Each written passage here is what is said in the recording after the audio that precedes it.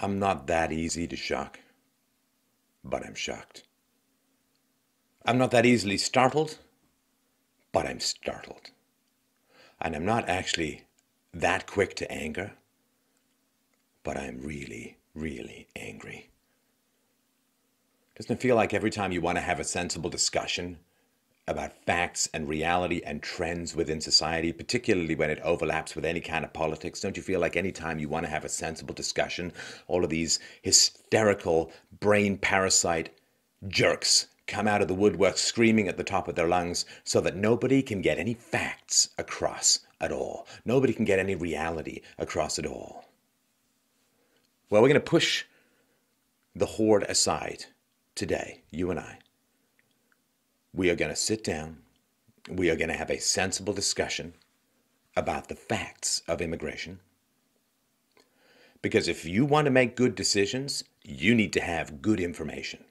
Which is why the powers that be, when they want you to make a bad decision, a decision against your self-interest and against the self-interest of your children, bring out the screaming memes so that nobody can get any facts across and everything becomes hysteria.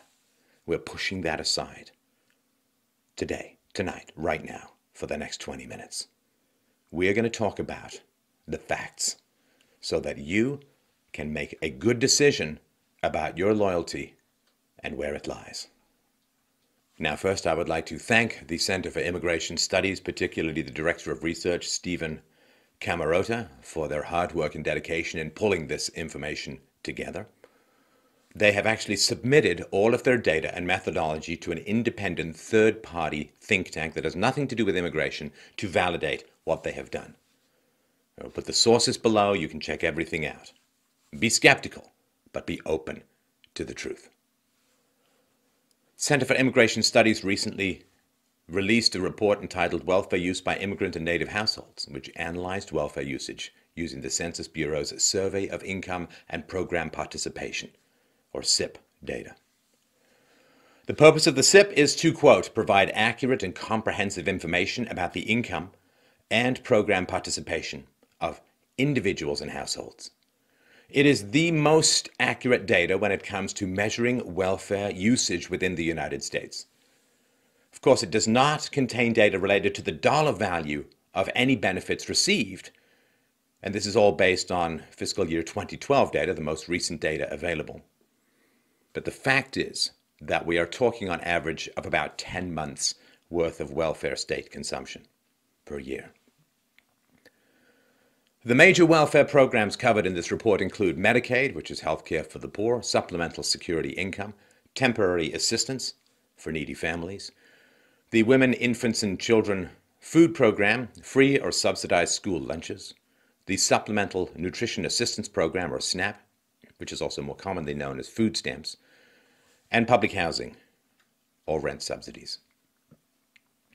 This report looked at welfare usage at the household level as a whole, not the individual level. Households are, in fact, the most accurate way to gauge and examine immigrant welfare usage because it correctly attributes benefits given to anchor babies, which benefit the entire household. For those outside the discussion, anchor babies are when an illegal immigrant comes to America, has a baby, that baby is a citizen, and is an anchor way of staying within the country. And of course, when that baby grows up, it can sponsor relatives into the country. This report does not differentiate between legal or illegal immigrants. So let's start.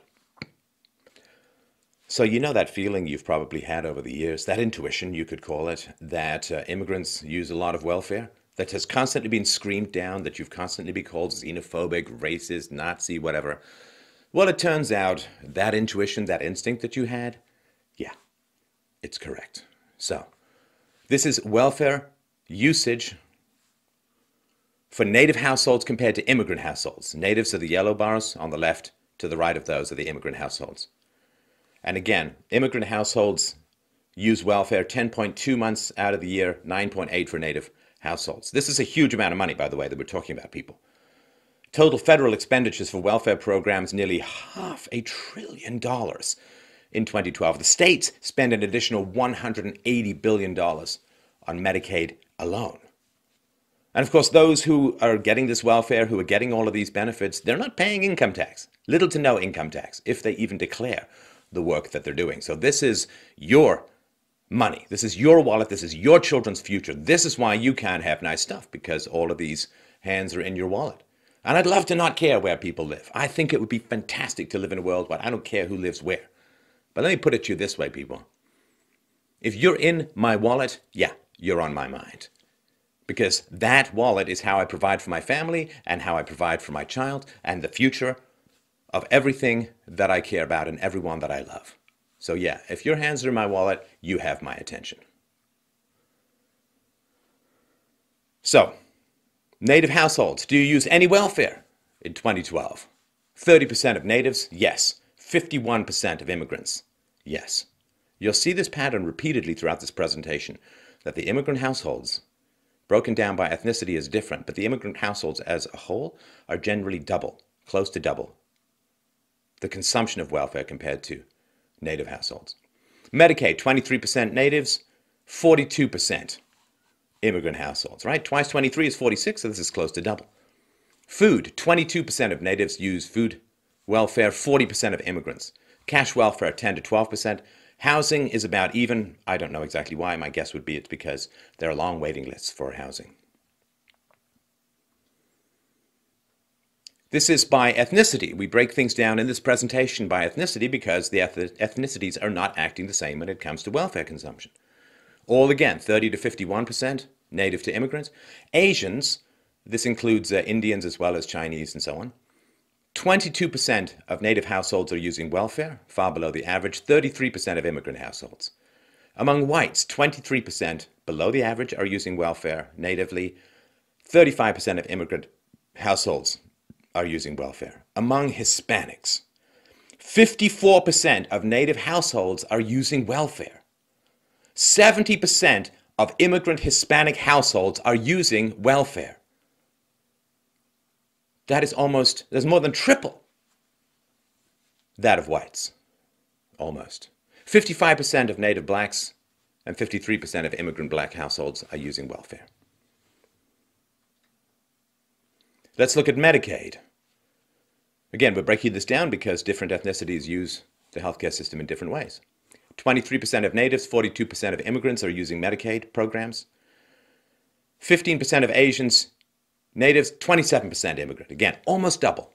17% white, natives, 27% immigrants. Among Hispanics, 42% of native households are using Medicaid, and 58% of the immigrant households, Hispanic households, are using Medicaid. 43% domestic, 40% immigrant for blacks. Well, maybe it's the number of kids. Maybe, of course, as you probably know, immigrants have higher fertility rates than the native population. And maybe they just have more kids. Not the case. Households without children, no kids involved. 20% of native households without kids use welfare, 30% of immigrant households. Among food, 14 to 24%. Medicaid, 12 to 16%. Cash welfare, 8 to 13%. Housing, 5 to 7%. We'll break this more down in a moment. Among the ethnicities, households without children, all again 20 to 30%, native to immigrant. Asians, 14 to 26%. Again, double 14 is 28. This is almost double. Among whites, 16% use welfare if there are no kids in the household. Among immigrant whites, 23%. Hispanics, 33% of native households, 39% of immigrant households. Among blacks, 39% of natives and 34% of immigrant households without kids are using welfare. So, fertility rate is 1.79 for native-born women and 2.22 per immigrant woman. It's 24% higher fertility among immigrants than the domestic population. Welfare usage for households with one or more children. 52% of native households, 76% of immigrant households. Among food welfare, 45% of native households, 68% of immigrant households. Among Medicaid, 42% of native households, 62% of immigrant households. Cash welfare and housing is a little reverse, 13, 11, and 8, and 5. So, well, maybe it's all these kids. We'll break that down in a second. Let's look at this by ethnicity. Households with one or more children, 52% native households, welfare use, 76% immigrant. Among Asians, 36% of natives use welfare, 44% of immigrant families. Among whites, it's 41% and 60%. Among Hispanics, 76% of native households with one or more children are using welfare. 91% of immigrant Hispanic households are using welfare if they have more than one or more kid in the house. Among blacks, it's 82 and 80. Okay, maybe it's the number of kids. Maybe they just have more kids, and that's the problem. Well, we have that information too. It's not the case.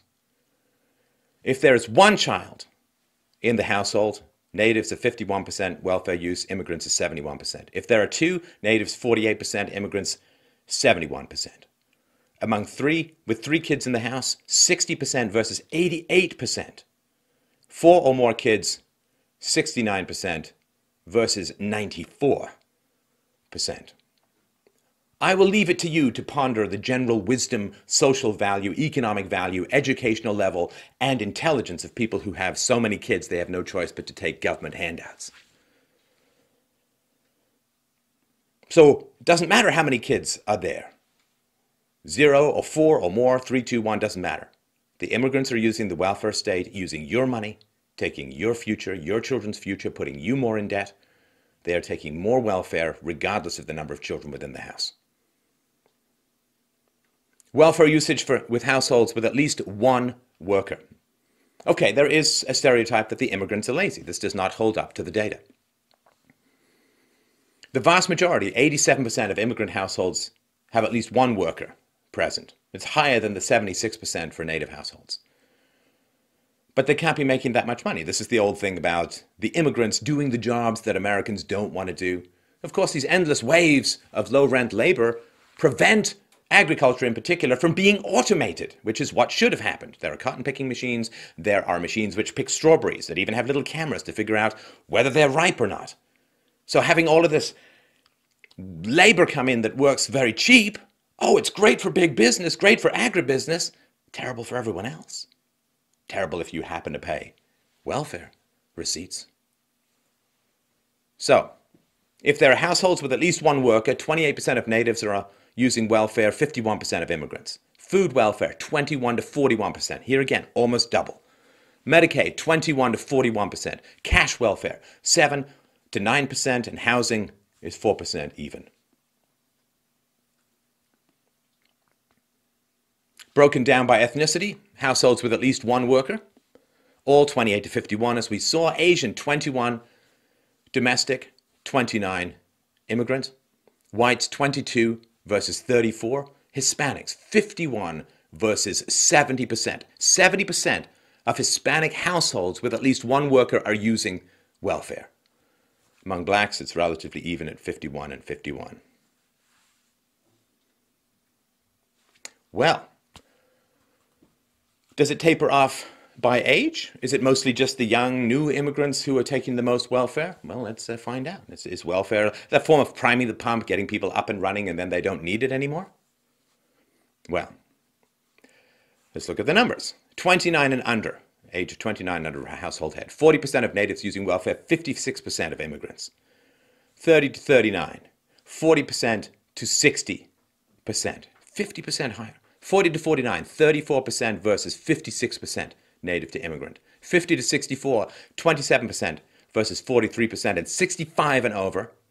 Welfare usage, 21% for natives, 43% for immigrants. So it does decline a little bit, but it's a higher ratio of immigrant welfare usage as they get older compared to the domestic population. Older immigrants are using welfare at a significantly higher rate than older natives.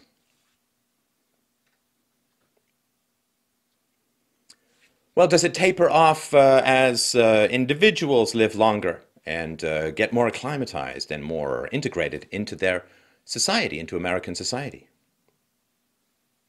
We have this data too. and all that you could imagine as terrifying for the demographic, economic, financial, and political future of the United States is here to see. This is the closest red to blood we could find.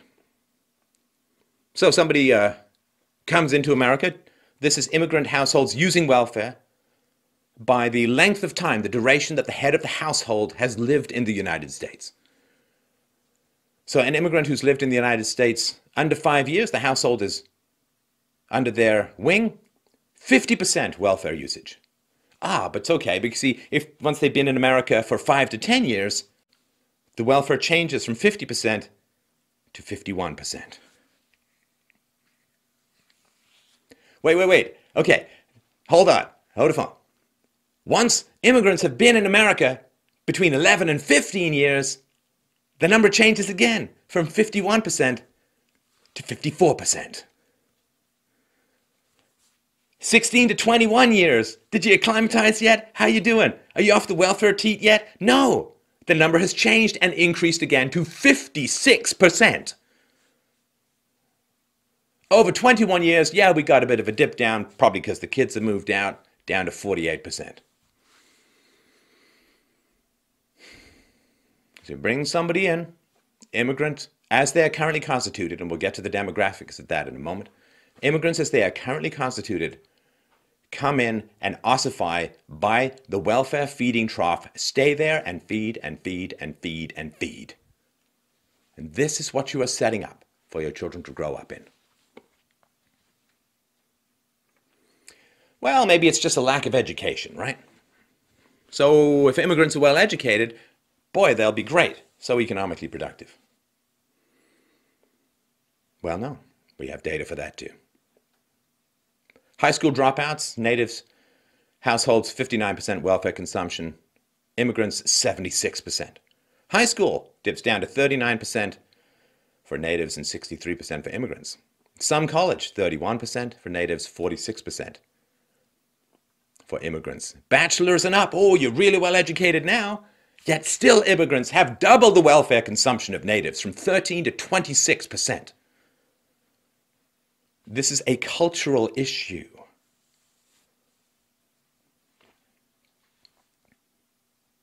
Percent of households in poverty. Well, maybe immigrant households just super poor, and that's the problem. Well, of course, immigrant households, not to anyone's surprise, have a much lower income than natives. In 2012, the official poverty threshold for a family of 3 in the continental 48 states was $18,284. Immigrant households are 50% more likely to be in poverty than native households, 21 versus 14%. So here, this is the percent of households in poverty, natives 14%, immigrant households 21%.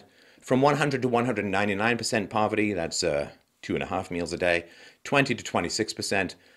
Once you start getting into low income or the lower classes, 200% or more of the poverty level, 67% of native households and 54% of immigrant households. So these numbers do not explain the disparity. Because even when we compare apples to apples and we look at native households under the poverty line and immigrant households under the poverty line, immigrants are still using welfare at substantially higher rates. Any welfare at all? 70% native, 79% immigrant. Food welfare, 62 to 69%. Medicaid, 58% versus 71%. And cash welfare and housing are a little bit declined for reasons outside the scope of this presentation. So native households living in poverty are still less likely to use welfare than immigrant households in exactly the same situation. See, welfare is supposed to be not the starting and staying place of your economic life. It is supposed to be the last resort, not the port of first call where you move in, the last resort. You've run out of your savings, you've run out of people who can help you, you've couch surfed as much as humanly possible. Oh dear, you have to go on welfare, otherwise you're going to live in the streets. But that's not how it's working in America with post-1965 immigration, as we'll talk about in a moment.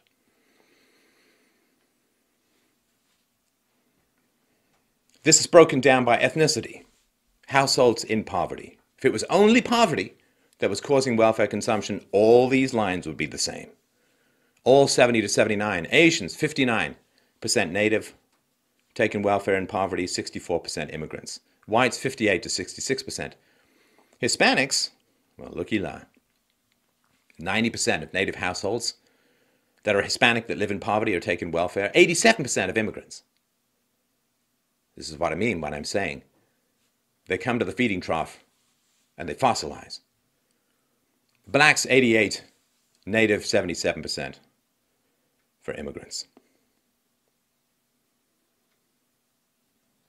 Maybe this was just a one-time blip. Maybe there was a hiccup. Maybe a hole in the space-time continuum sucked up resources for a particular period of time. Okay. Let's look at the 4 years leading up to this report. Native households welfare usage, 29%. Immigrant households, 49%.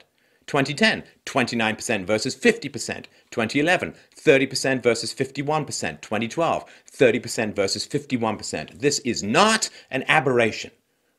This is not a whoopsie on a banana peel. This is not a sudden tumble or sudden escalation. This is consistent over time, and consistent, as we saw earlier, into the deep, dark, and destroyed future.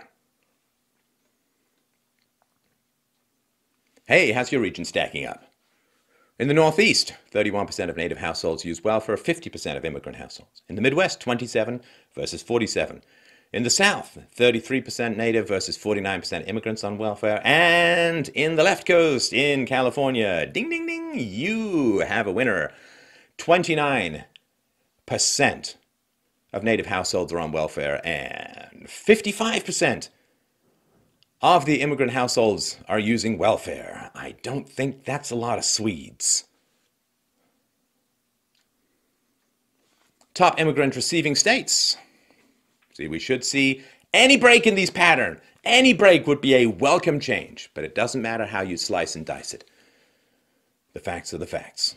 In California, 30% native on welfare, 55% immigrant. Florida, 28 versus 42%. New York, 33% versus 59%. And in Texas, 34% versus 57%. Everywhere you go, it is the same story. Gosh, I wonder why real wages aren't budging. Gosh, I wonder why there's such a huge deficit. I wonder why the debt is so large. Got a lot of unfunded liabilities? We might be on the trail of a course. Ooh, I wonder if there's a widening wealth disparity between rich and poor in the United States. I bet you that's the fault of the free market, because Lord knows immigration isn't run by the government. Immigration isn't some giant government program like welfare. And this doesn't even take into account things which are forced income transfers that aren't even counted as welfare. Like public schools. You know, when a third of Mexico lives in America, that might have somewhat of an impact on the quality of your children's education, because you need a lot of translators, and you need a lot of multilingual teachers. A lot of gangs and divisions and split-ups and attacks and conflicts and crime and problems. All right. Thank you for your patience. Now we get to the true meat of the matter. And we'll talk about why this is so important in the next slide. But this is all you need to know. Immigrant welfare usage by origin country. Yes, yes, not all immigrants are created the same. People say, yes, you see, but America was a nation of immigrants. Yes, it was. Back when there was no welfare state, and the immigrants came almost exclusively from Europe, which is part of the Freedom Club that has developed liberty, separation of church and state, separation of state and economics, free market, rational thinking, scientific method, modern medicine, a couple of the goodies that keep most of the planet alive. Well, that was the Freedom Club. Been working on that freedom thing for about 2,500 years, pretty much since Socrates was killed, and everyone went, oh shit, we shouldn't be doing that anymore. That's pretty bad. Let's change. So that's the cultural history that people from Europe bring over. So, immigrant welfare usage by origin country. We're going to compare this to natives. This is artificially high because, of course, there have been 60 million people in America who speak a language other than English at home. And there are estimates, credible estimates, that are close to 30 million illegal immigrants, mostly from Central America, Mexico.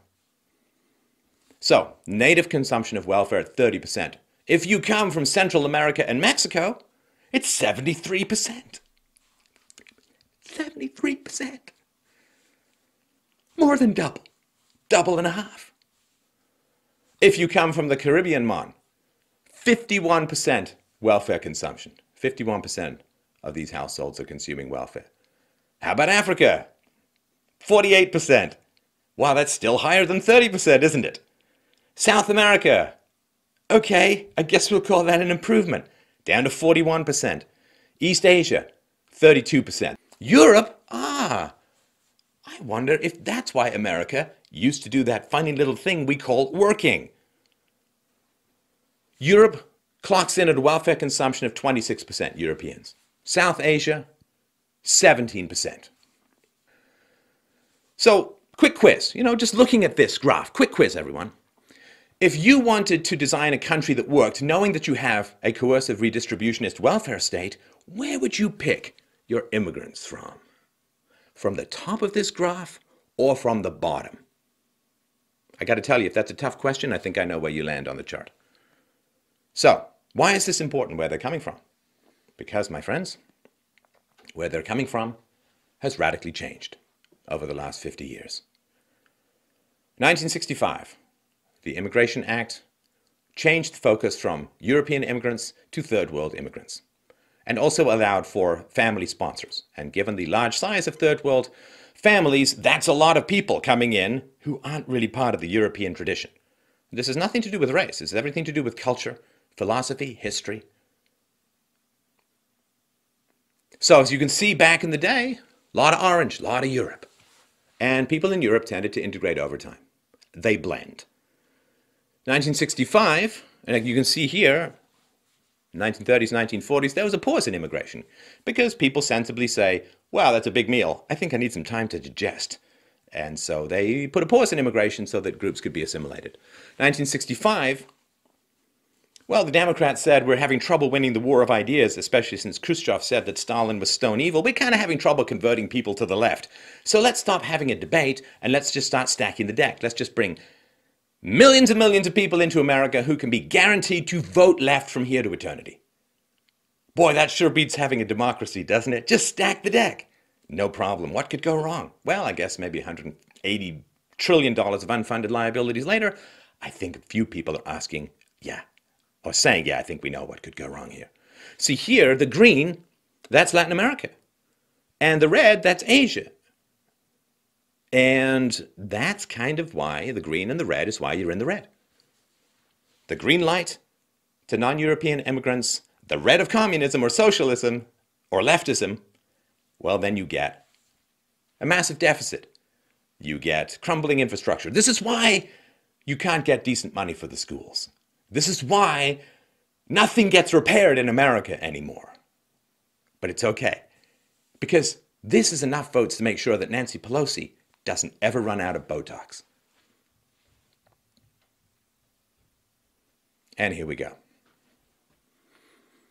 You got choices, America, about who you let into the country. Hey, I'd love a world with no borders, everyone comes and goes as they please. Wonderful. That ain't the world we're living in. We have to deal with the facts. This is what I want to get across to you. Look at this chart. Welfare usage, Mexican versus European immigrant households.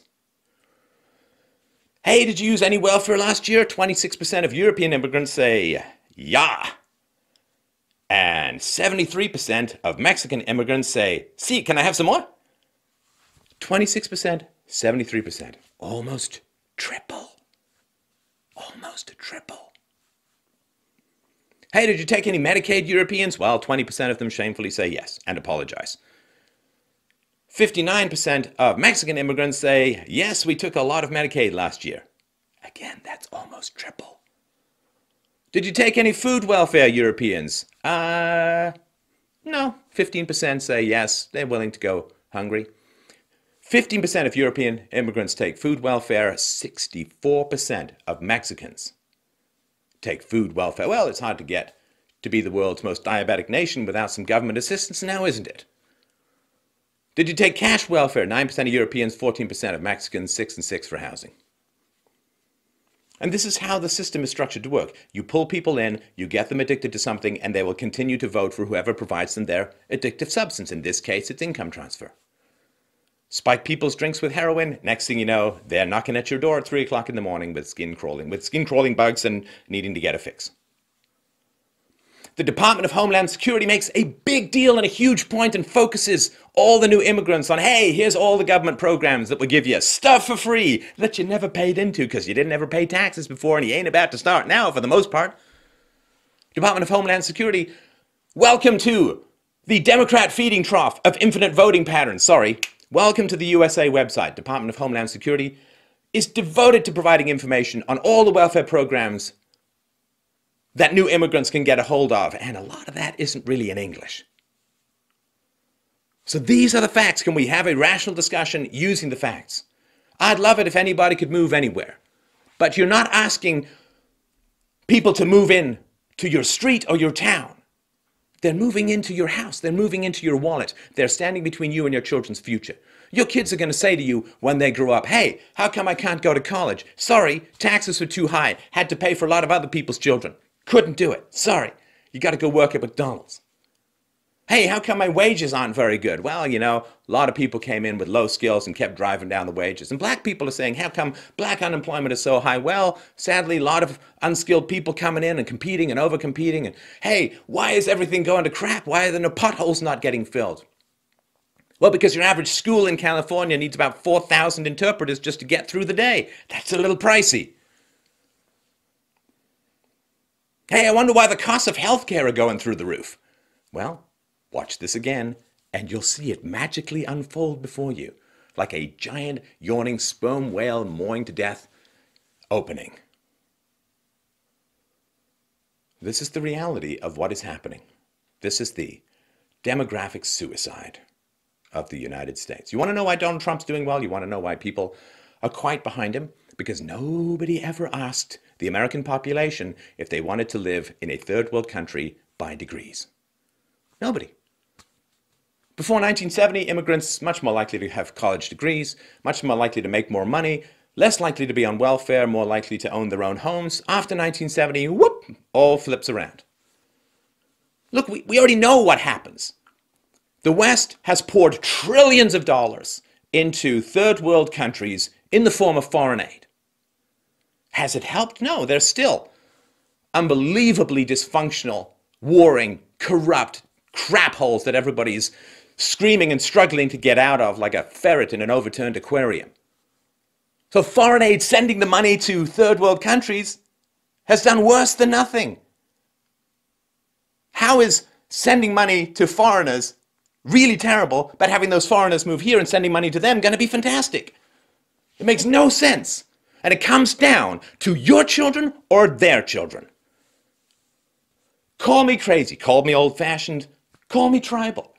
Hey, call me a cab. But the reality is, if I have to choose between my daughter's future and some foreigner's kid's future, hey, sorry, it's not even a close call. Hey, I expect them to do the same. It's my kids that I want to grow up free and at least relatively debt-free. And in a culture that is committed to the traditional Western ideals of free trade, of hard work, of education, of separation of church and state, separation of state and economics, small, limited, classical liberal style government. Is she going to get that the way things are going? Are your children going to get that the way things are going? And this is why people are talking about immigration. And doesn't it bother you just a tiny little bit that all of this information has been studiously withheld from you, though being widely available in professional circles? Because you just get screamed at as a racist if you bring up facts. Well, don't shoot the messenger, and the numbers ain't racist. If groups act differently, we can begin to judge them differently. Once groups act the same, if you judge them differently, then you may be a racist. But if groups act differently, it's not racist to say that groups act differently. A third of the Mexican population now lives in the United States, largely taking welfare and voting for Democrats who want a bigger nanny state to take away guns and to have bigger government and more control over the population. A third of Mexico is trying to bring Mexican-style government to the United States. A third of Mexico has moved to America. Are they becoming Americans? No. America, unless you stop it, will become Mexico. So share this information. For me, for you, for the kids, for the future. Don't even hesitate. Share it now. It's time.